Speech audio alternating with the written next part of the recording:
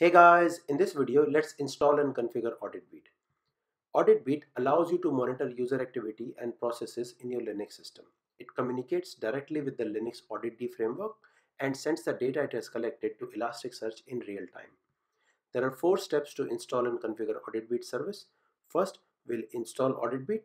Second, we'll configure Auditbeat and configure the 3 modules available inside Auditbeat service. Currently, these modules are AUDITD, File Integrity, and System module. After that, we'll configure metricbeat to monitor the Auditbeat service. And finally, we'll start and enable Auditbeat service. Now, one thing to note is that there is no live reload option in Auditbeat.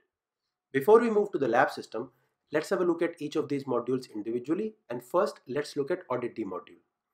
AuditD module receives audit events from the Linux audit framework, which is part of the Linux kernel. What it does is it establishes a subscription to the kernel to receive audit events as they occur. Now, one thing to note is that you might need to stop other services that are running on your system such as AuditD and GeneralD for this module to work. There are 2 different types of rules that you can configure inside AuditD module. The first rule is a file system rule. What this rule does is it allows the auditing of access to a particular file or a directory. Think of it as putting a watch on that particular file so you are notified when the file is being accessed or modified. The syntax of this rule is -w, pass to the file that you need to put the watch on, -p, permissions such as read, write, execute, -k, key name. The next type of rule you can configure is a system call rule. What this rule does, it allows the logging of system calls that any specified program makes. The syntax of this rule is -a, action, which could be always or never, filter, which could be task, exit, user, or exclude, followed by system call, which is specified by its name, and finally you can use field and value to further modify the rule to match events based on a specific things such as architecture, group ID, process ID, etc. Now next, let's have a look at file integrity module. File integrity module sends events when a file is changed, which means when a file is created, updated, or deleted on disk. It does that by creating a subscription with the OS to receive notification of changes to specific files or directories. Now, what it does is when you first start up this module, it performs an initial scan of all the paths that you've configured, and then it monitors those paths to detect any changes from since you've last run this module. It uses locally persisted data in order to send only events for new or modified files. Now after this, let's have a look at the system module. System module collects various security related information about a system. All datasets send both periodic information, for example, a state of current running processes, and real-time changes, for example, when a process starts or stops. Each dataset sends 2 different types of information, state and events. State information is sent periodically and on system startup and can be controlled by using a configuration called state.period. Event information is sent as the event occurs, for example, when you start or stop a process. For event information, all datasets use poll model to retrieve that data. Frequency of polls can be controlled by the period configuration parameter. Now let's move on to the lab system. Here on my lab system, I've got the instructions to install and configure Auditbeat on ELK server on the left hand side, and on the right hand side, I've got my SSH connection into the ELK server. So first, we'll have to install Auditbeat. To do that, let's type in sudo apt-get install Auditbeat. Now one thing to remember is that we are able to do this because we've done all the prerequisites to add Elasticsearch repository, the signing key, and apt transport HTTPS package on this system already when we did the installation of Elasticsearch. If you haven't done that, you will not be able to do this step. So you'll have to go back to the step where we've installed Elasticsearch and do all those prerequisites on this machine. Now after Auditbeat is installed, we can type in sudo nano/etc/auditbeat/auditbeat.yaml to open up the Auditbeat configuration file. Now in this file, the first thing we'll do is we'll configure the modules. So first we'll configure AuditD module. To do that, let's go down and you'll see there's a section called identity changes, and this section allows you to put in file watch rules that watch files such as group, passwd and gshadow file. You can either uncomment these to enable these rules, or let's add a custom rule to put a watch on our Elasticsearch and Kibana configuration files. So I've got the rule here, -w, path to file is path to the elasticsearch.yaml file, -p for permissions, and then permissions are wa, and then the key is elk changes.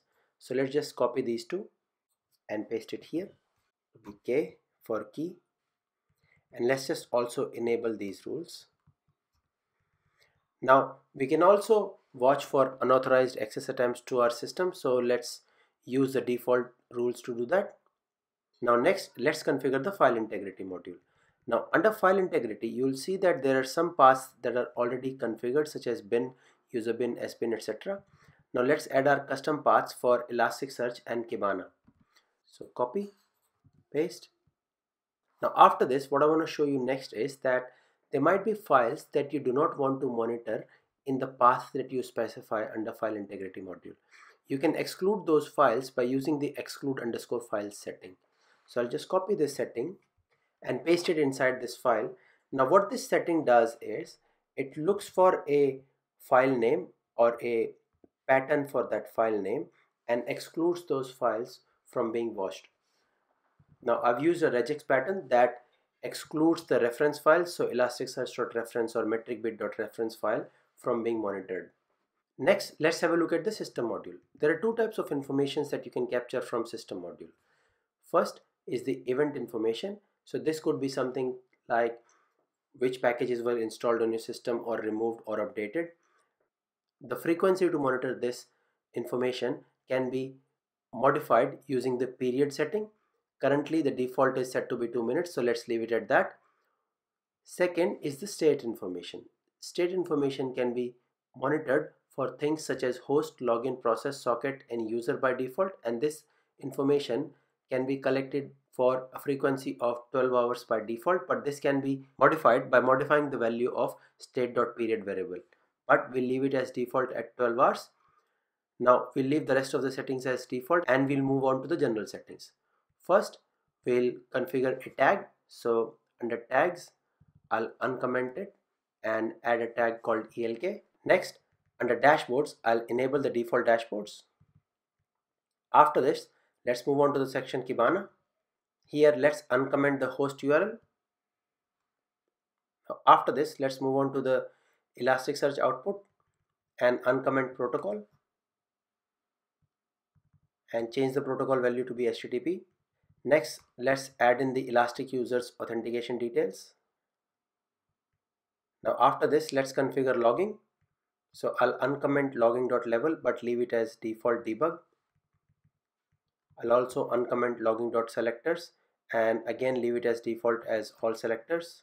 Now let's configure the logging to be to a file. So let's copy this section, paste it here. Now after this, let's go down and configure the HTTP monitoring. So let's copy these settings, http.enabled and http.port.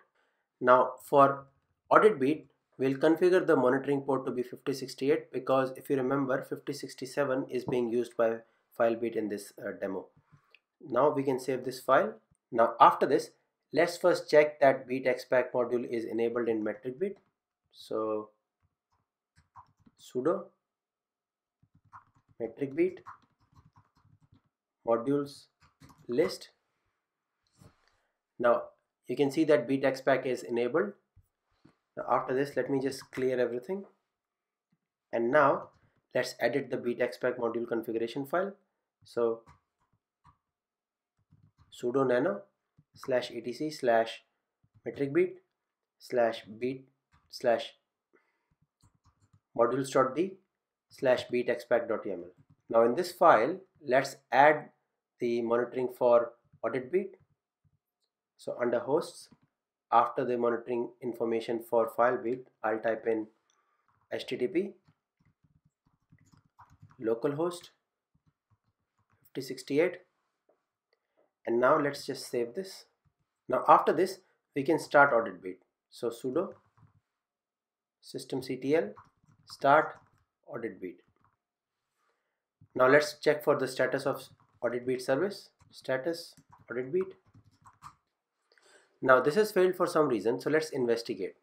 First, a good idea would be to look at the information that we've entered and make sure the syntax is correct. So sudo nano etc/auditbeat/auditbeat.yaml.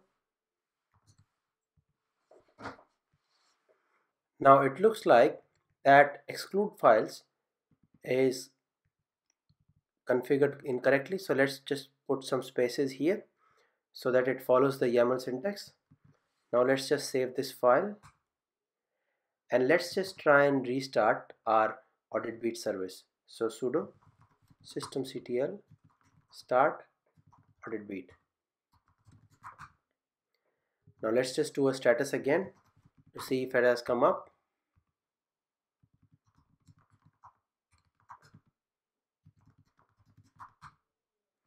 Now it looks like that was the issue and our Auditbeat service is now running. Now let's move on to our Kibana instance to see some dashboards that it has created by default for us. Now here let's just first move to stack monitoring and demo ELK, and let's go down to beats, and you can see that we've got Auditbeat service here.